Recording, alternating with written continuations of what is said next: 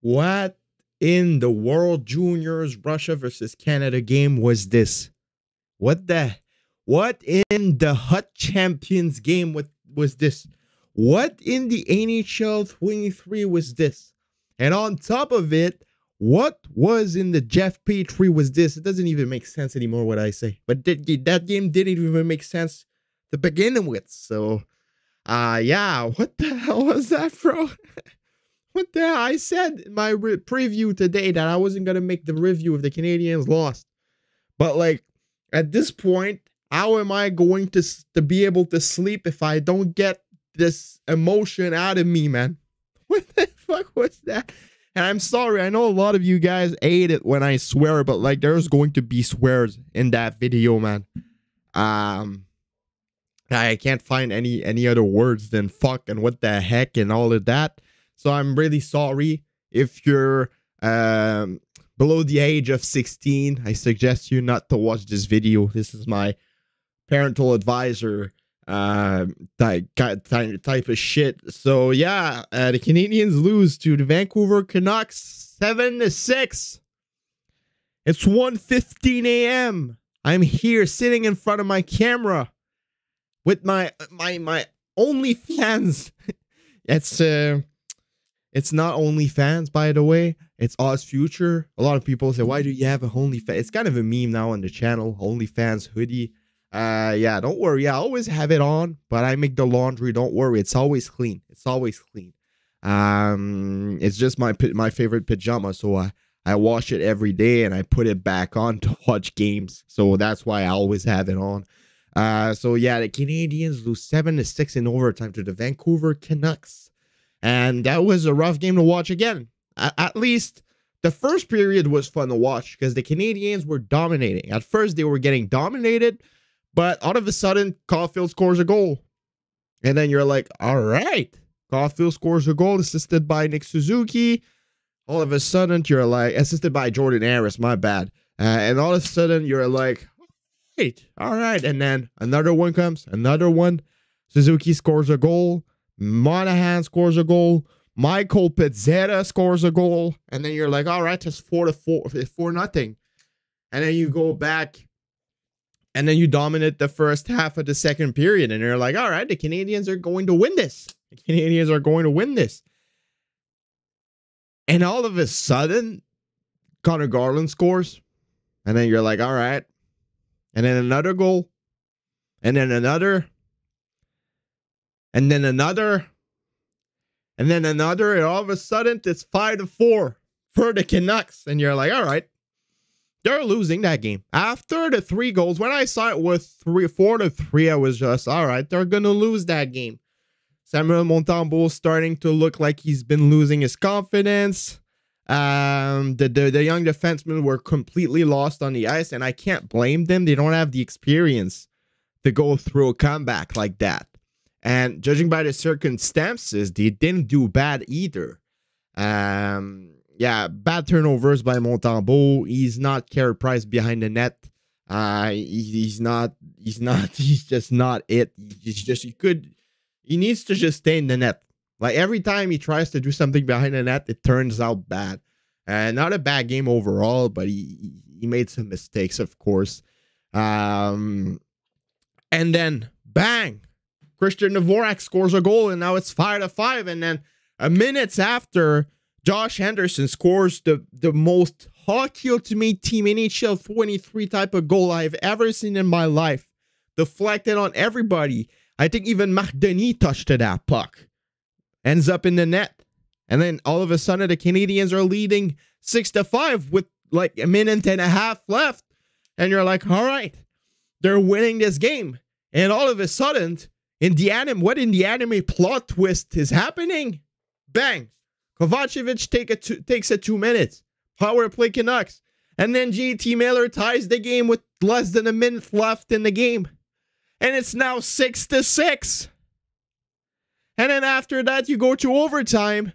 And Matheson transforms himself into Jeff Petrie with the 36th turnover in that game for Michael Matheson, who, in my opinion, was the worst defenseman on the team. And Michael Matheson hasn't been good since he came back. He's doing poor decision making, poor turnovers. He's been not good. He doesn't look like an NHL defenseman. He skates well. He skates well, yes. He's good in transition, but what's the point of being good in transition if you're making turnovers every time you make a transition? He fails on the ice. Elias Pettersson takes the puck 12 seconds in the overtime. Canucks win the game 7-6 in overtime. What in the world was I watching, man? It looked like the Kuruko's no basket game. It looked like a blue lock game. It looked like an Inazuma 11 type of game. It looked like an anime, a Japanese anime. Like, I watched a lot of animes, sports animes, and it looked like that. Like, it legit looked like that. And yeah, Matheson, terrible, bro, terrible. And then Sean Monahan's, he's that guy who's been ruining the tank. As soon as he left the game because of his injury, everything started to go horribly wrong. So the key of wins is Sean Monahan. I think that we underestimate what he does for this team. He's just good in both sides. He's good on the top six, playing defensively, winning faceoffs, getting opportunities, and offensively, getting points. Sean Monahan, after Suzuki and Caulfield, has been the best player in the Canadiens, and I hope his injury is not too bad, because if it is, it's going to be some rough games in the next couple of weeks. It's going to be some rough games. It's 100% his right foot. He's been walking with a boot for a couple of days now, and he looked uncomfortable at some point in the second period on his right foot. So it's 100% his right foot. I know. I hope it's not a fracture or something like that. Yeah, we need Sean Monahan on the team if we want to win games. So yeah, on the overtime, Suzuki wins the faceoff. Caulfield moves to go get the puck. Make the safest play ever for Matheson to turn it over like that. Nah, man. They should have started Goulet instead. They should have started Goulet. I think Goulet wouldn't have done that. He would have taken the right decision. And who knows? The Canadiens might have won the game. And they gave all the highest time. They give all the highest time to Matheson, who's been playing terrible. Let's be honest. If it was Arbor Jacki making those turnovers, he would be in Laval right now. And God knows Arbor Jacki did not play a good game tonight. It wasn't his best game. Made a lot of turnovers, but he made some good plays as well. Matheson, other than the pass he made on the Sean Monahan goal, didn't really have to do much. Just pass the puck to Suzuki, and Suzuki did everything. By the way, Suzuki's an absolute beast. Now at 28 points, 14 goals, 14 assists for number 14. Caulfield's now at 14 goals as well. And by the way, they are the first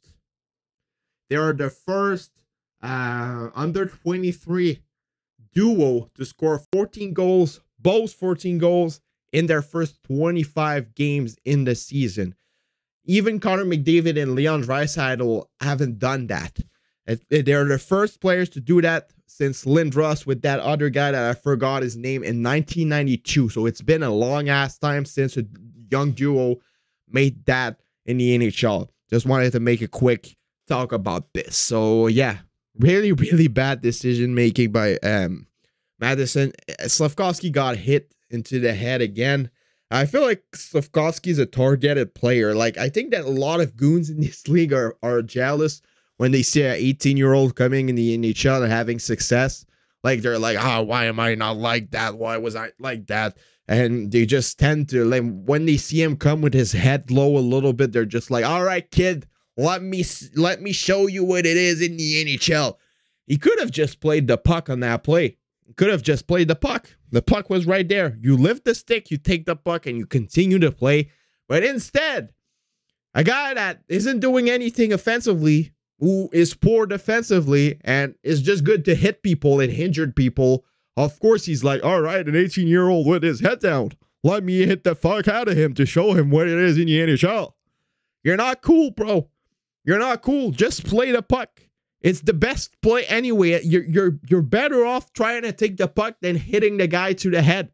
And for me, when you decide to take a hit to the head to an 18-year-old instead of playing the puck, you're a disgusting person. I'm sorry, but Jacob Trouba and all of those guys, Shen, all the guys that are just playing to hit people, I think that they have no place anymore in the NHL. We're not in the 1980s. Yes, they're winning millions to play in the NHL, but it's still not worth getting fucking brain damages at 19 years old just because there's some people that are too aggressive to be calm and composed and just play the puck like a normal human being. Like, come on, man. Anyways, yeah, that was pathetic. Like, the comeback from the Canucks was insane. Happy birthday to Hextech. I know it's his birthday, man, and he probably shat himself when he saw it was 4-0 for the Canadians, but congrats. Lego Rocks 99, probably hyped as fuck as well. Probably going to make a review as well. So if you want the point of view of a Vancouver Canucks fan, I suggest you to go watch Lego Rocks 99's video, man. He's probably going to make a review, so shout out to him. So yeah, it's been your boy Tropical Habs. Have a good night if you're watching this now. You probably won't. You probably all went to sleep anyway, so I'll see y'all tomorrow. Have a good day if you're watching this tomorrow morning. It's been your boy Tropical Habs. Shout out to all the Slovakians that are watching this with their coffee this morning. And I'll see y'all tomorrow for brand new videos. Enjoy the rest of your day and bye-bye.